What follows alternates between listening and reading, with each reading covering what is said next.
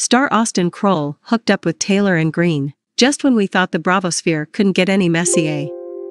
Austen Kroll and Taylor and Green hooked up at the start of the new season, multiple sources tell exclusively. Taylor has almost gone through the whole cast, minus Craig, one source tells us, referring to Kroll's co-star Craig Conover, who is in a relationship with Paige DeSorbo. We're told that Kroll, who dated Green's close friend Olivia Flowers for roughly 6 months, and Green, who dated Kroll's best friend Shep Rose for 2 years, are going to try to say they only made out, but as the season unravels, it gets revealed to be more than that.